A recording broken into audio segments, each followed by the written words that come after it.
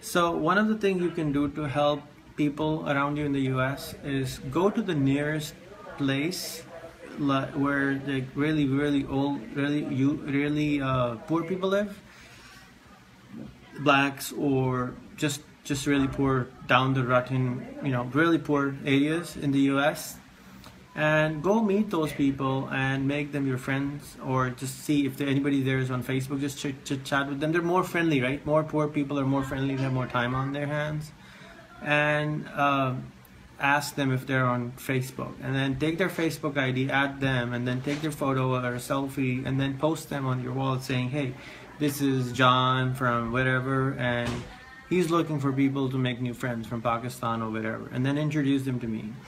And then this is what will happen. So these poor people who are in the US, they think they're like in the worst place in the planet.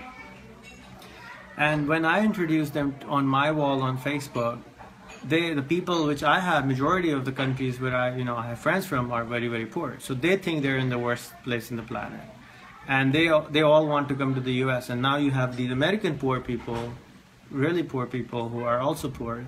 So these poor people in the US will realize what they have, and similarly the people in Pakistan and elsewhere will realize what they have by seeing that these American people who are living in America, they still cannot make it because they have to work hard to get it. The same thing, if they worked hard while being in Pakistan, they can also make it. It's harder, but at least they can realize that there's poverty in both sides of the world. It's not just that if you come to the US, oh, everything would be fine and dandy, right? That's what they think.